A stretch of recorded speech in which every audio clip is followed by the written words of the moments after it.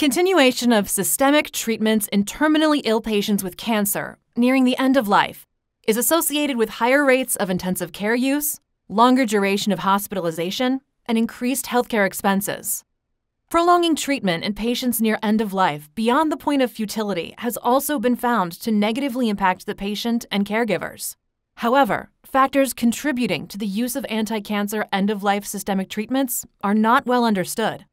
In a new study, researchers sought to explore practice and patient-related factors associated with the use of end-of-life systemic anti-cancer treatments using a real-world electronic health record-derived dataset comprising 53,791 patients from across 150 practices in the United States.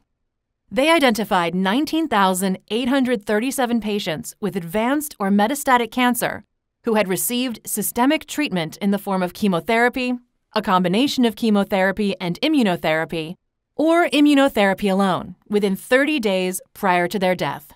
The study found that 36.6% of white patients, 32.7% of Black patients, 43.3% of commercially insured patients, and 37% of Medicaid patients received end-of-life systemic treatment.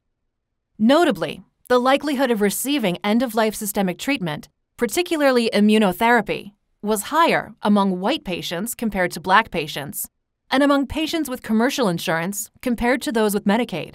Furthermore, patients treated at a community practice were more likely to receive end-of-life systemic treatment within a month prior to their death, compared to those who were treated at academic centers.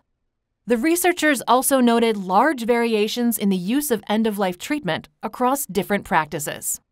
Overall, these findings suggest that patient race, insurance type, and practice setting are determinant factors that influence the use of end-of-life systemic treatments in patients with cancer.